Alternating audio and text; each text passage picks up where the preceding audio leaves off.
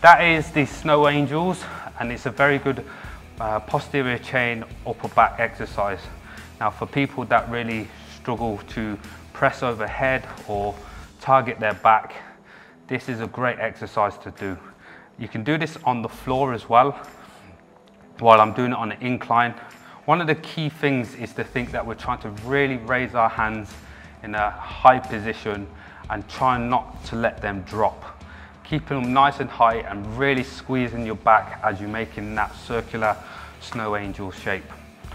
Very simple to do.